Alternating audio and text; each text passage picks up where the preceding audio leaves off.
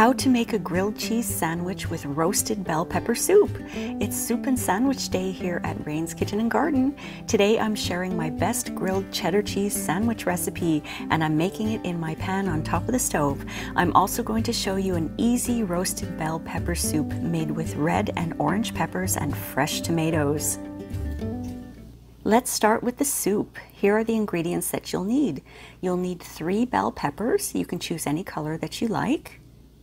6 fresh tomatoes, 1 yellow onion, 3 cloves of garlic.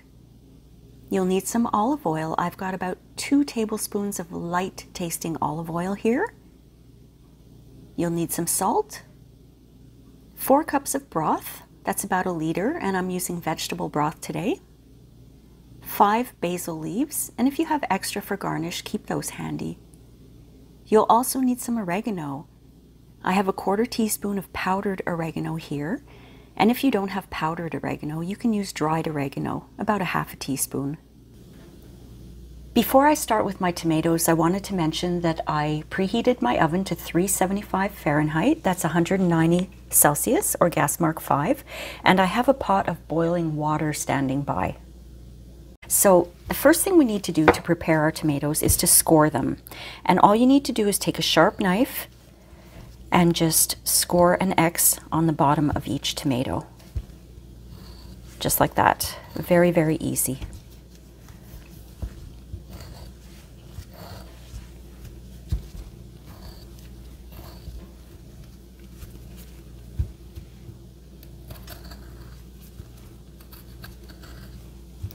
And now they're scored, they're ready for the pot.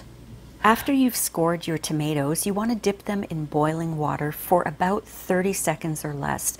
Don't go over the 30-second mark because you might stew your tomatoes.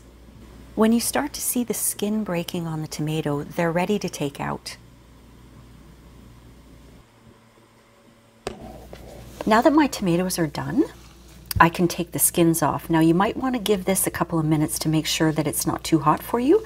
I'm wearing my gloves to keep my hands safe, but also because it's a bit of a messy job. But this is all you have to do. You see how easy it is? Very, very easy to do.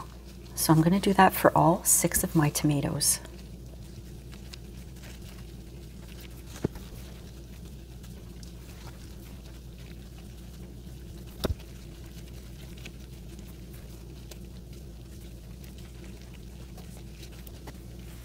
Now I'm going to chop and de-seed the tomatoes. How about I take a big one to show you here? I usually chop them in 4. 1, 2, 3, 4. And that way I get the core out, and I'm just going to discard that into my compost pile. And what I do is I just simply push the seeds out like that. Try to get as many as you can. This is optional. I just find when I have seeds in my soups or in my sauces or juices that it gives it a bit of a bitter taste, and I don't really like that. So I try to remove all of them, core and seed, and chop. That's what we're doing. And I just have a bowl here that I'm putting all of my veggies in. So I'm going to do this with all of my tomatoes now.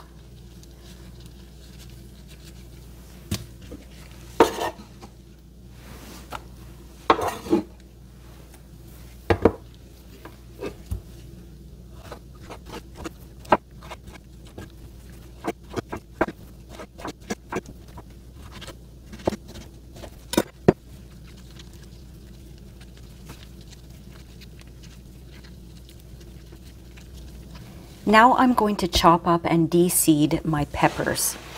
I'll show you how I do that. I'll start with the orange one because it'll be easier to see. The way I do it is I chop the top off, and then I just put this in my compost pile. And I'll just show you here. It's so easy. You just pull out the seeds like this and give them a tap, and most of them will come out. That's the easiest way to do it.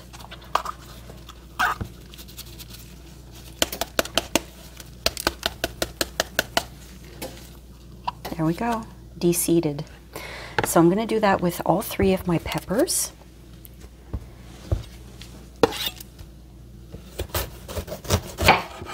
I hate wasting the top like that, but it's very difficult to peel. Like I said, I peel my vegetables. Did I say that? Well, I'm saying it now. I peel my vegetables because I have a hard time digesting the skins on vegetables. Don't know why. Maybe it has to do with pesticides, or I'm not sure. It wasn't like that when I was a kid. Maybe it's just age. I don't know.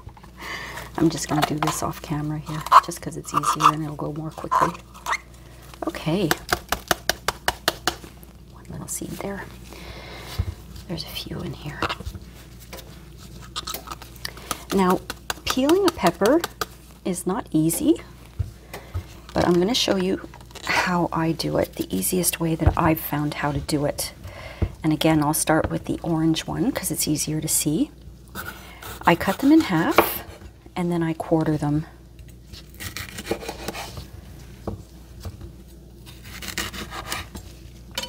And then I peel each one. I know this may sound like a lot of work, but this is completely optional. You don't have to peel your peppers, but I do. Otherwise, I won't be able to eat the soup, or I'll have tummy troubles if I eat it. Took me a while to figure that out, that it was the peels that were doing me in. And I'm going to put those right into my bowl, just as is. I actually went on a year-long elimination diet back in, I think it was 2010, to try to figure out what was hurting my digestion. And this was one of the things that I figured out. It was really a rough year. Because I started off with going on a vegan diet, so no animal products whatsoever. I also cut out sugar and gluten and alcohol, and I have an allergy to soy, so it was very challenging trying to figure out how to get my protein in. But if you have tummy troubles, I recommend an elimination diet, definitely. Okay, so that's all I do. And then sorry for the banging, I'll just put these into my pile that's going into the compost. And I will continue with the other ones.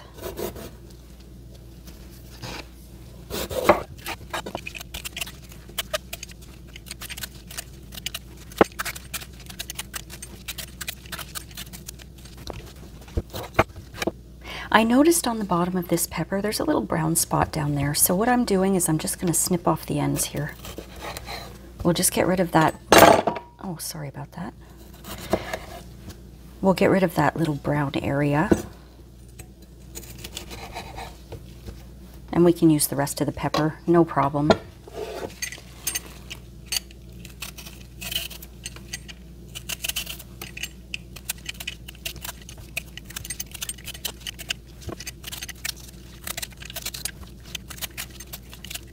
Now let's chop up our onion and our garlic. Not doing anything fancy here. I'm just going to remove the skins first, and then just chop my onion into 4 little pieces.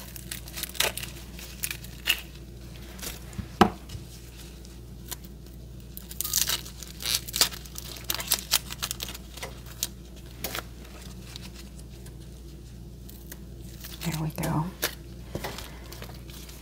Like I said, just 4 pieces like this. 1, 2, 3, 4.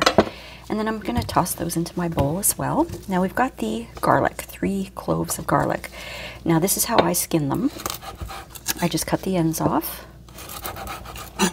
Did I get the end? Yes, I did.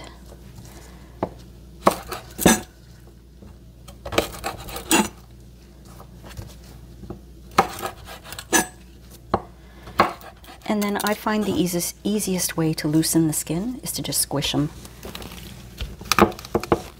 Just crush them down a little bit. I usually give them a whack, but I'll save your ears. You see how quickly the skin comes off? Oh, that one's got a little mark on it. We can cut that off.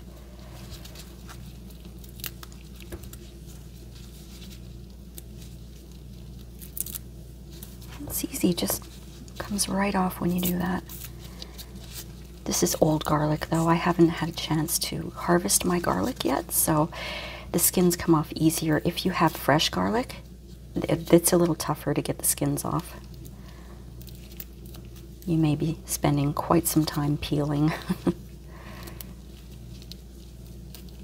There we go. Oh, there's a little skin here.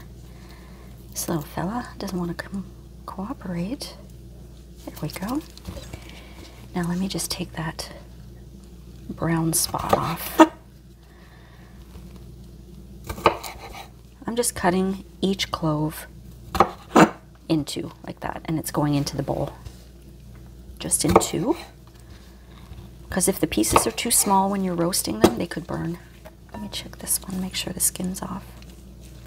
Yep, skin's off. I've got my bowl of beautiful vegetables here. Doesn't that look nice? All the reds and the whites together, really nice. So what I'm going to do is I've got my salt, and I'm just going to give that a little bit of salt. I'm probably using a teaspoon, something like that. And I'm going to take my light tasting olive oil, 2 tablespoons, into the bowl, and I'm just going to stir that up. Because we're going to be roasting these into the oven. Lots of nice olive oil there. I'm going to transfer this into a pan. I just have a well-used roasting pan here. I'm going to pour my vegetables into there.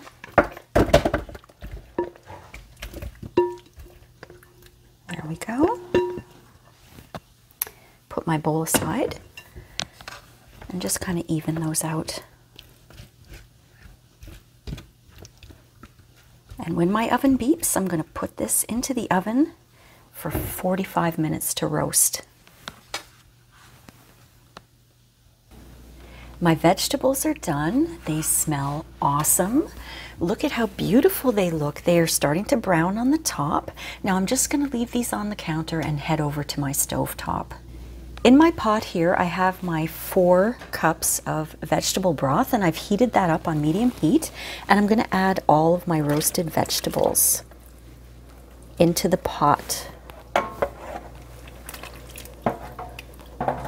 I wish I could share how this smells right now. It smells so good.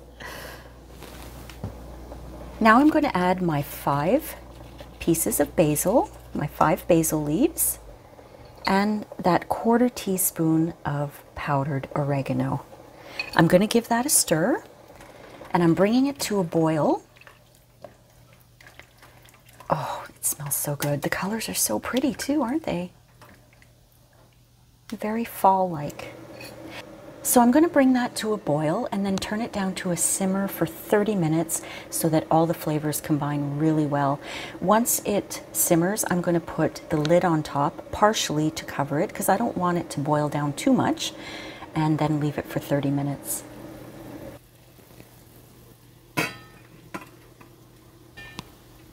My soup is done and it smells so delicious.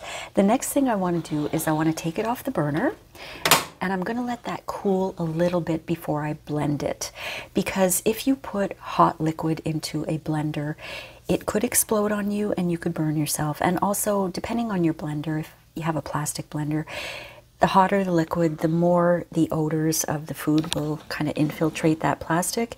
And if you use your blender for fruits and smoothies, you definitely don't want your smoothies to taste like onions and peppers. So you want to let that cool a little bit. It doesn't have to be cold when you blend it, but just make sure it's not hot. Or you can use an immersion blender, a stick blender, and do it in the pot. But I'm going to let this cool, and I'm going to use my blender to blend it.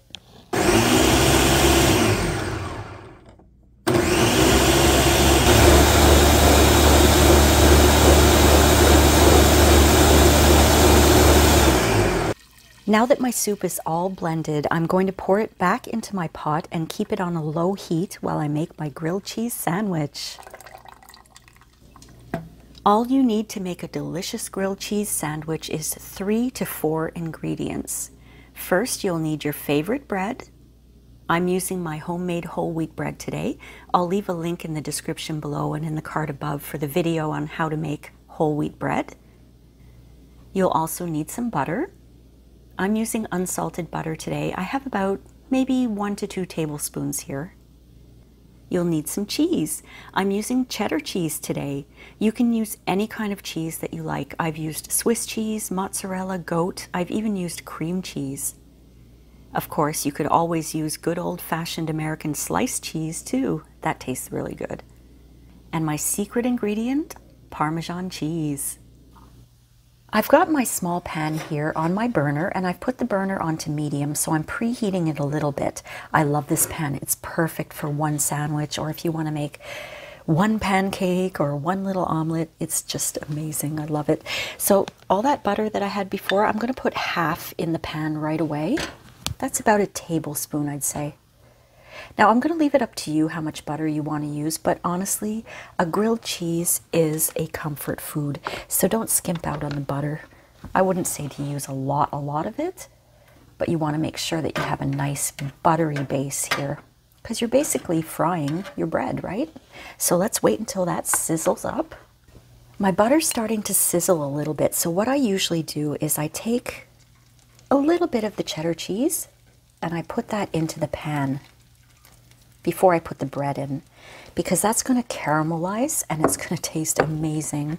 And at the same time, I'm just using a little pinch of that Parmesan cheese because I want to have that little tang. So now I'll take my bread, my first slice of bread, and that goes right into the pan, pushing that down a little bit. Now be careful, don't burn yourself. And I've got my cheddar cheese here, and I'm going to sprinkle a little bit of cheddar cheese on the top of my bread here.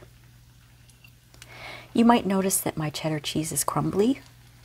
That's because I freeze my cheese. I buy it in bulk. Here in North America, I don't know if they have them elsewhere, but we have a warehouse grocery store called Costco. And I go there once a month and I pick up a whole bunch of cheese and I stick it in the freezer. So when you defrost it, it crumbles like this. You can't use it for slicing, but I'm fine with it being crumbly. And I'm loading this up here because I want a really nice, cheesy sandwich. And if some falls out into the side of the pan, remember, don't worry about it. It will caramelize. So I'm going to put the top slice on, push that down a little, be careful. Maybe use a spatula instead of your hands. And I'm going to fry that until the bottom becomes a nice medium brown. And I'm going to have to check it once in a while to make sure, because it's changing. It changes every time. It depends on your pan. It depends on the amount of heat you put on it. So just check it once in a while so it doesn't burn. Well, I checked underneath by just kind of lifting the sandwich up a little bit, and it's at the color that I like it. And I'm going to show you a very easy way to flip your sandwich. I've got a plate here, and I'm just putting a plate on top. Wear oven mitts if you need to. And I'm just flipping that over, okay?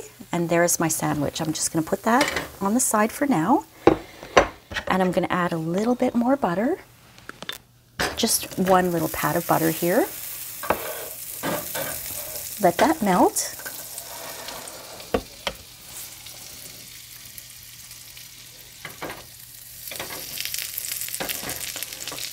And I'm going to do the same thing. I'm going to add a little bit of cheddar. Oops, dropped one. It's a little hot. I'm going to turn the burner down a little bit. And then I'm going to add my sandwich back in, right on top of that cheddar. I didn't add more parm this time because I just like a little hint of it. And if you find that your bread might be burning a little bit, just turn the heat down, because you want to make sure that all the cheese inside melts before your bread starts to burn.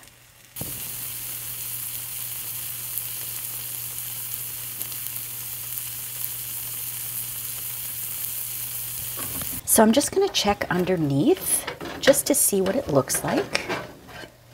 And if we look underneath, it's a nice brown color. So my grilled cheese is ready.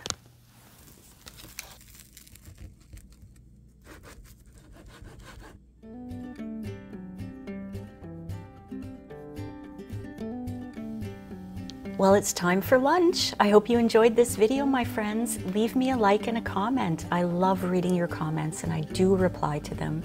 We'll see you next time on Rain's Kitchen and Garden. Thanks for watching. Bye.